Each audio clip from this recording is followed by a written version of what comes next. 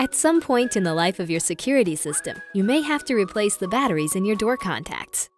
The battery life of a door contact can vary based on a number of factors, such as high traffic areas and extreme temperature environments. Your door contact is equipped with a low battery technology that will send a low battery signal to your keypad to alert you before the battery gets too low. Be sure to contact us about putting your system on test before replacing your batteries.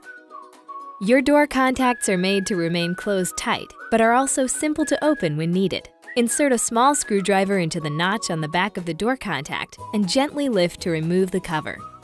Remove the old battery and replace it with a fresh one. Be sure to insert the battery in the correct orientation.